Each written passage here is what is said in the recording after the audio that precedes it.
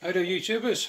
Just a little video we're going to do today just to show you the difference between a 4-jaw independent chuck and a 3-jaw self-centering. People think that 3-jaw chucks are very accurate. Well, hopefully this video will show you that they're not as accurate as you think.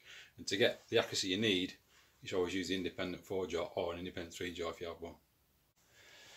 So let's start with the actual lathe itself. This is an old method, but there's a lot of you might have out there. They're a good machine. They seem to last years and years, and they're very, very accurate.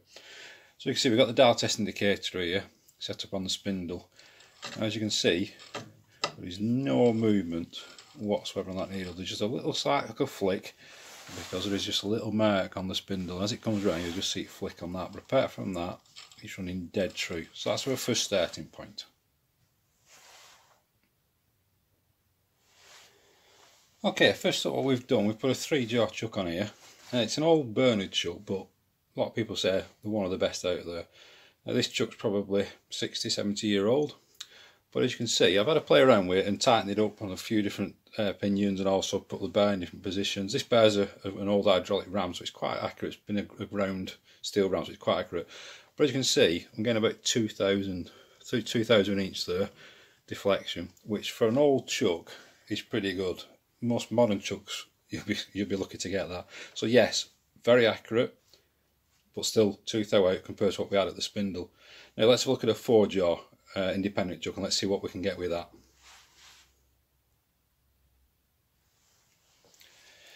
Right, just after a couple of minutes just setting the 4-jaw up. This is where the DTI is all important to this. As you can see now, it's basically took me about a minute to do, and I'm getting probably 1/10 of a thou run out on that. So if you want to be more accurate than that, well, I certainly you'll get much more accurate than that. Like I said, the idea with the independent is you can push it around, move the bar till it is truly central, truly true on the lathe.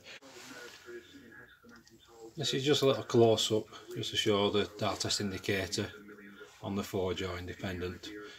You can see hardly any movement there, and just to prove it is actually touching the bar, as you can see, it just moves slightly as I flex it. So, there you have it, YouTubers.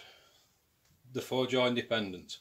The only true way to get accuracy on your lathe. I hope this has helped.